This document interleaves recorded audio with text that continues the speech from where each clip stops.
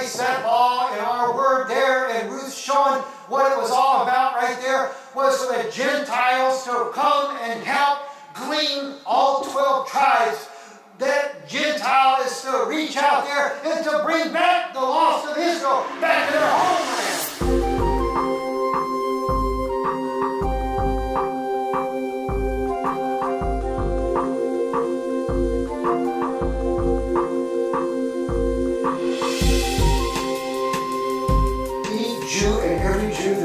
Out there. Go home. We need to go home.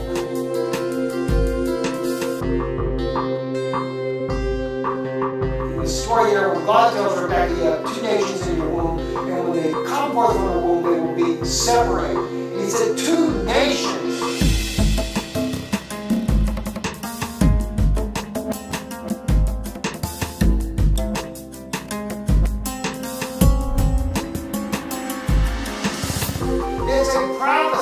Concerning the Palestinians getting their own state, their own nation, there will no doubt come a two-state situation from all of this.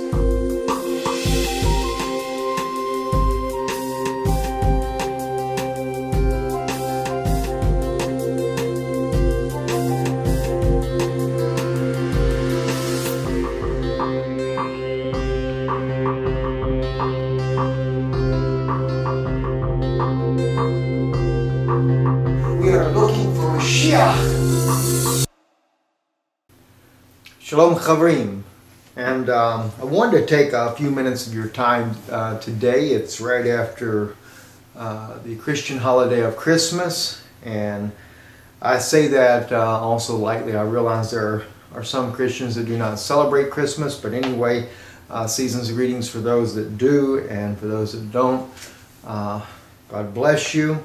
And there's something that I'm beginning to work on, and I'm doing this mainly because I have had a lot of questions about when I speak of the Vatican and Edom and Mount Seir, etc., and the proof that this is actually speaking of the Vatican. And so decided to take you guys into an in-depth study on this, and this is something we'll be working on over the next few days here. Hopefully have it ready for you sometime over the weekend. And but just wanted to share a few things with you about that before I get started. And by the way, just for you, for those that you might know, in a video I did about Ezekiel, where it talks about Mount Seir and Edom, Esau was actually given Mount Seir, and of course we get the information, or we realize that. That Edom is Esau because it means red.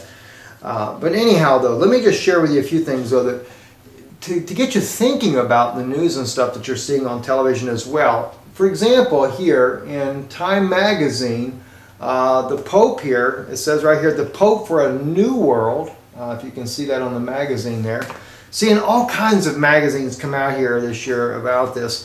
Another one that was interesting too, they have a painting that portrays an image of Jesus, and says, "Who do you say that I am?" is at the bottom of the magazine.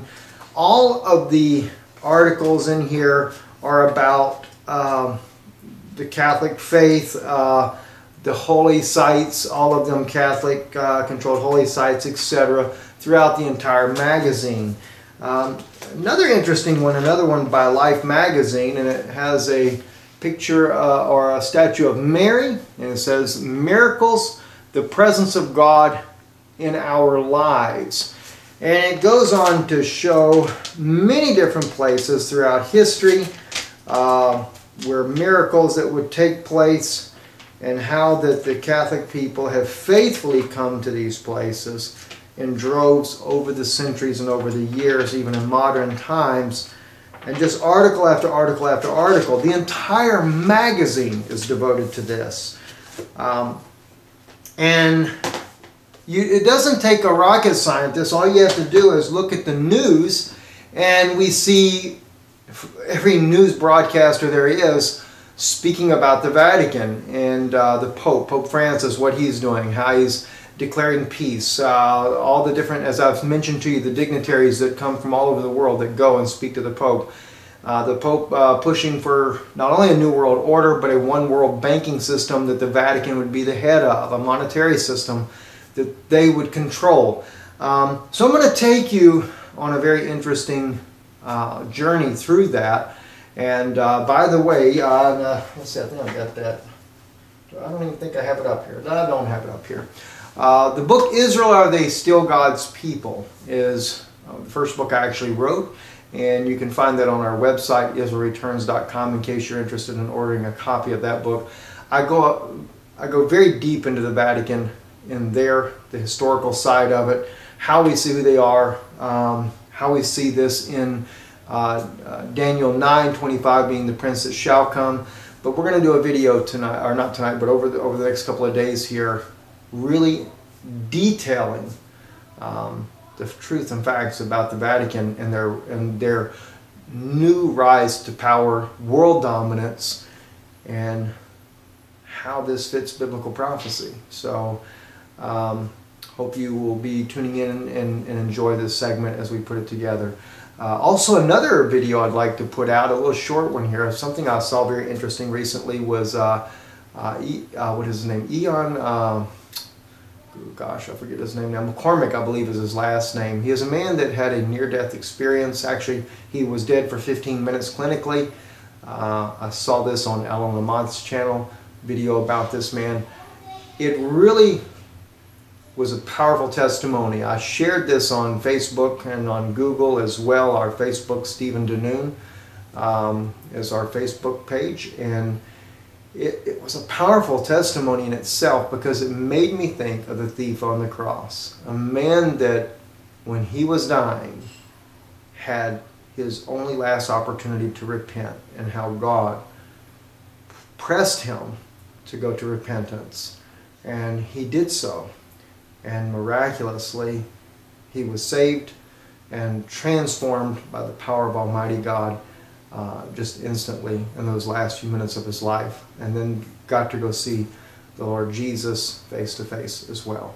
Want to bring that out because it's really, I think it's an encouragement, because many times we do not know what happens when a person is dying, what they're going through. And I could not help but think when I saw this video, because he had the opportunity not to come back, but he couldn't do it to his mother, the one who had prayed for him, the one that caused him to recognize when he was dying. And God had spoke to her audibly and said, pray for your son Eon, he is dying. And when she went to her knees and prayed for him, it was because of her prayers that God began to deal with him. And just a marvelous story. It makes me think of the thief on the cross and how real that is. And so I'd like to bring out a video on that as well. I think that'd be a blessing to you. I'll share some clips from Eon's testimony that I happened to catch. And from what I understand, in this year, in 2014, in Australia and South Africa, there will be a movie released about his life and what happened to him. So very interesting. Anyway, God bless you. We thank you for all that you do for us, the support you're doing for us. And I have been, by the way, I'm still in prayer as to the leading of God and how He plans for us to go and in which direction to lead us in. So, but I have, you can't see this, but I have a stack of information here that will be needed for our passports. I feel led to get everything in order as I'm praying about this and seeking God's perfect will. So I ask you to continue to pray for me. It's a very serious time. Israel's in a very serious condition, and I feel like that the Lord would have us go there. So, but I need to know for sure from Him. Anyway, God bless you. Thank you again for your kindness and the support you show to our ministry.